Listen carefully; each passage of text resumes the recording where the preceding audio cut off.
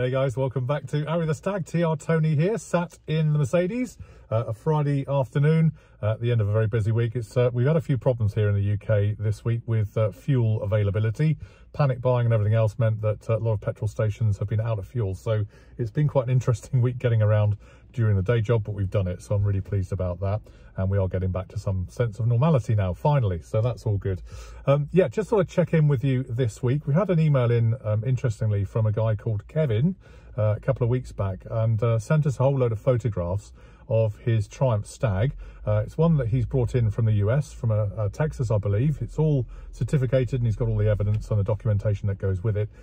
Has stripped it down and basically started to rebuild it. And I'll share with you the story of what he's done. He sent in a whole load of photos, as I say, so I'll walk you through all of that and then maybe catch up with you at the very end. So let's go and have a look and see what he's been up to.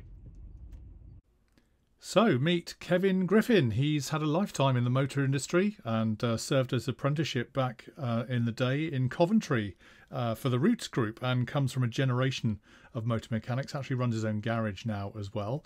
And he bought this left-hand drive Mark I Stag from Texas in USA some time back and made it his mission to restore it from scratch. And as you can see here, it's fairly dusty but pretty solid example. There's absolutely no rust on the car at all, and he decided that it would be wise to take it right back down to kind of bare nuts and bolts. As you can see, the engine itself, although solid, is a little bit rusty and a bit manky in places, but otherwise it was okay and a solid car, and various bits and pieces came with the motor as well. But the key thing Kevin was saying is there's no rust on this car at all.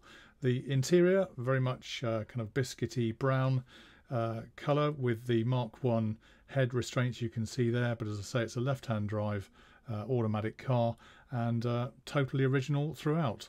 And when he got it, as he said, he was very excited to get his teeth stuck into this. It's actually got air conditioning as well, this model, and that's pretty rare for the UK cars, as we know, but with only a few thousand miles on the clock, as you can see, looked a solid example, and but for a bit of dust and a bit of muck, actually was likely to buff up quite well. And so, as I say, Kevin made it his mission to take a really good look at the car, wire wheels to boot, so a really nice example, and wanted to really work on it and get it back to some pristine condition. And as I say, quite a few bits and pieces came with the car, but he made it a point that he was going to take it right back to bare bones and start from scratch with a shot blast, and started to look at how he could get the engine out and everything out such that it would come together slowly but surely over many months. And as you can see here, he's been working on it solidly for a little while now, but the body looks straight and looks true and looks well up together, which is, the panel fit looks really good as well.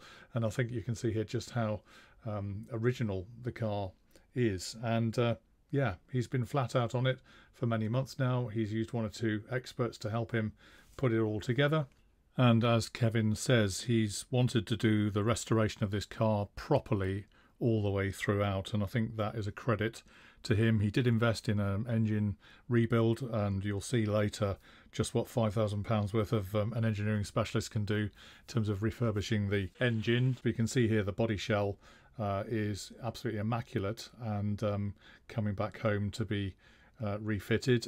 He's started to make some inroads. As you can see, you've got the wiring loom in there, the steering rack, and the I think that's a cross member there as well. So things beginning to go back in, brake servo and wiper motor by the looks of it, bulkhead, and also he's made a point of putting the heater matrix in and pressure testing it to make sure it complies and it works well, because obviously that's quite a big job if it's not correct. So matrix is all sound, and the aircon system is ready to be plumbed in for whoever wants to take it on in the future. And therein is the challenge, I guess. He's got to a certain point now where he feels he's given it as much time as he can and would like someone else to pick it up as a project and see how he can get it back on the road.